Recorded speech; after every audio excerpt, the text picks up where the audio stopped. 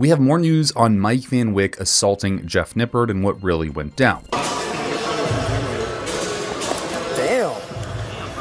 Now, a lot of you really disliked my last video because it was thought that I was being quite biased towards, well, just being against Jeff Nippard at large. I want to say very clearly that I don't hate Jeff Nippard. I don't dislike him as a human being. I just don't necessarily agree with everything he says. For instance, claiming that 52 sets or something like that for a leg day is optimal. In no way, shape, or form was I trying to say that in this video, Mike was right. He was absolutely wrong, and I want to be very clear in this video that I don't agree with what Mike did. I don't think that he was right to display his feelings. And I thought I made that pretty clear with all the jokes about being a roid head and Mike being really insecure and Mike learning from Drake how to get in his own feelings and not control them accurately, but apparently not. So I just want to clearly say I don't agree with what Mike has done. I think he is a fucking idiot and he should get a lawsuit, but in Canada it doesn't really work that well because everything here is broken. But my main point is I don't think he was right. Mike is an awful person in doing this and he shows a lot of his true character, which again, I made this very clear, or at least I thought in the previous video. Now, initially, I had thought that in this video, there had been some transgressions between Mike and Jeff that were off camera. It seemed that there was a rumor in which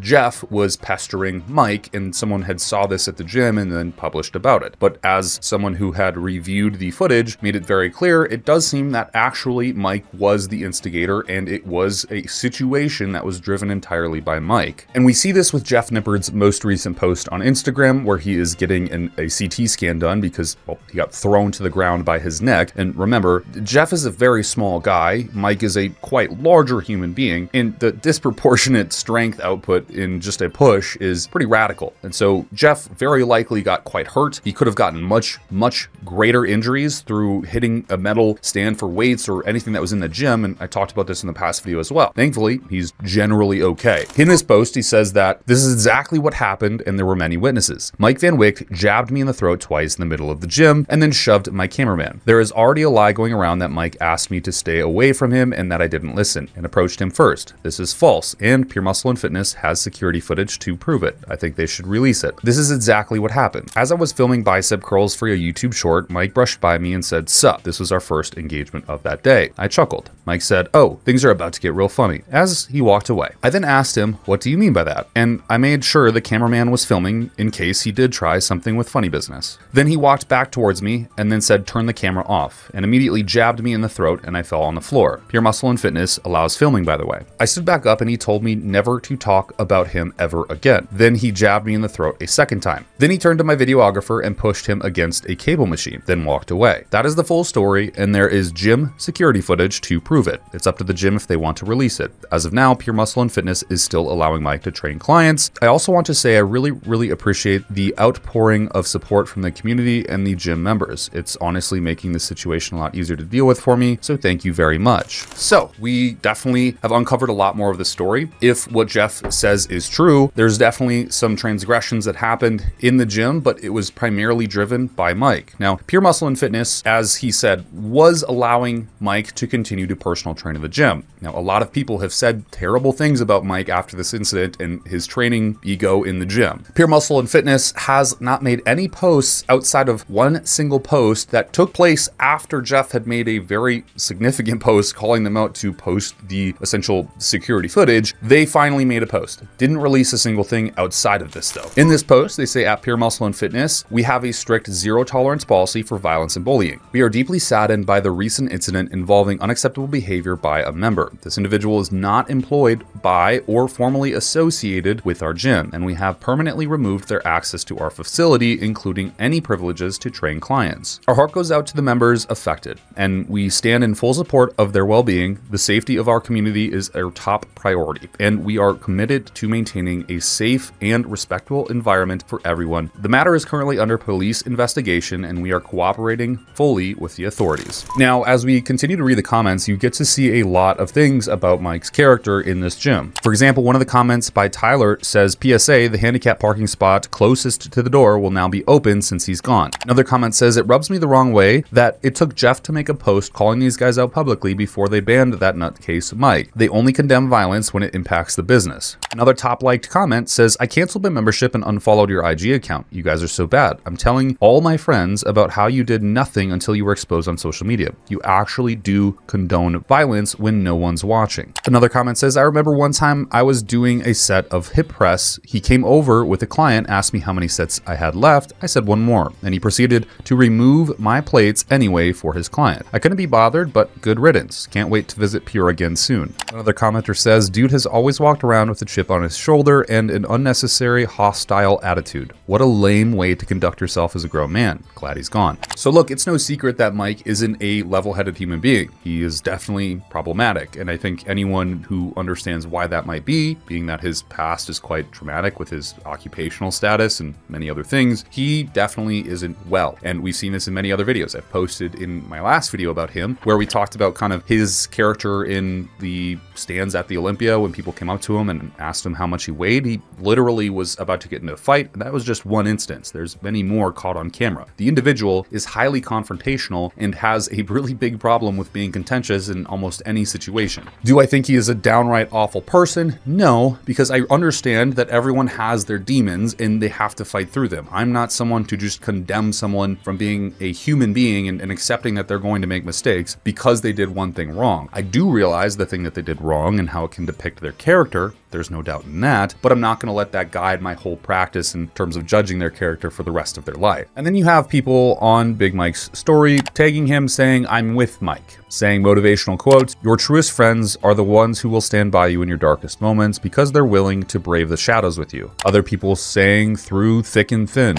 Other people saying, like, he's literally reposting content of people saying, play stupid games, win stupid prizes. He was lucky he just got a little push. I mean, this gets pretty hardcore, and it seems like this is a pretty divided conversation right now, because while a lot of the algorithm depicts people who are far against Mike, there's definitely a large group of people who are with Mike in some capacity, talking about Jeff being annoying and somebody who's a lying, not natty, right? They're a fake natty. I made a video about Jeff being a natural, and again, people think that I'm really against Jeff, but I made a whole video talking about why he's natural, why he's not lying to people. Like, I don't know, it's crazy. And then people on that video also hated me for thinking that, like, Jeff wasn't lying. It's crazy. I can't say anything right. It's kind of like the whole situation, damned if you do, damned if you don't. But if you want my opinion, this whole situation is fucked. 2024 bodybuilding is just enlightening right now. I mean, we had this literally right after it, or even before it. We had everyone dumping Matt Jansen. Now Matt Jansen just came out with a release statement saying that he's done coaching forever.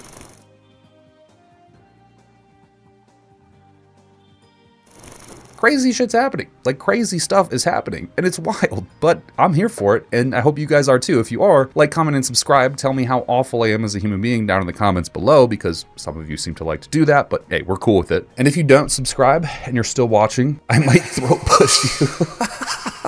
Just kidding. Oh my God, I'm just kidding, guys. All right, enough inappropriate jokes. I can't make jokes anymore, apparently. My editor says I have to cool it, so I'm cooling it, okay?